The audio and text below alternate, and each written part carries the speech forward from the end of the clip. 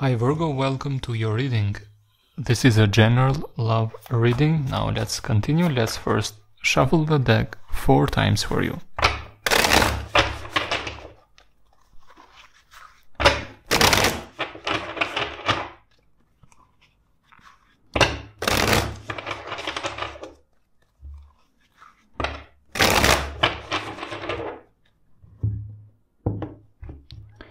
I want to start with what went wrong in the past. What were the challenges? A person that was not being quite focused here. They were keeping their options open, at least in their mind, and the connection that was not mutual. It was not harmonious. The justice here is in the position of the challenge. There was no mutual love and respect. That's what I'm getting. No mutual love and respect. What is affecting you in your subconscious that you may not be aware of? Lots of this waiting period, especially after that breakup. It is hurting you again, the fact that there's a lack of progress or things are not moving forward faster, and that painful memory that is still there that makes you feel sad when you think about it. Now let's see about the current energies. You feel devastated by that ending. You're trying to rebuild yourself, trying to focus at work as well, to put work and dedication into something you love or into your career.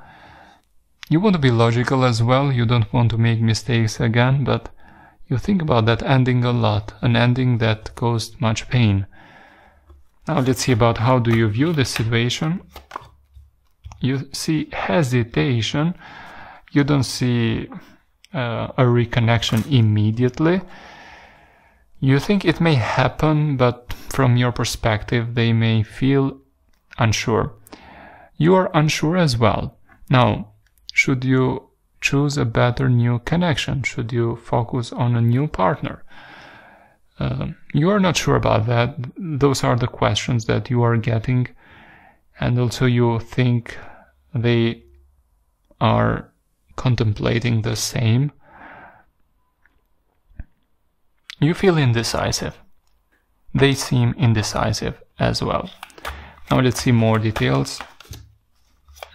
You want to avoid being in a connection where there's a lack of commitment or difficulty into planting that seed of commitment, where there's a lack of friendship as well, where there is a lack of maturity and responsibility.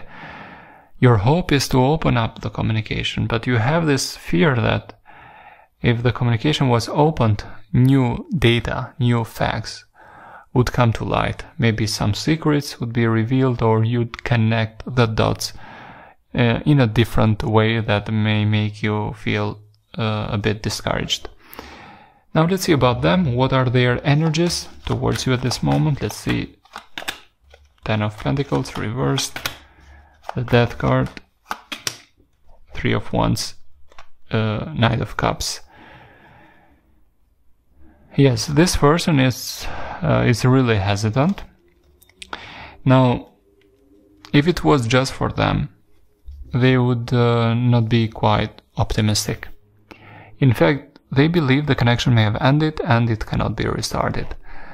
That it is completely broken, that it does not have potential for stability long term, but still they're choosing to wait, even though they see that ending.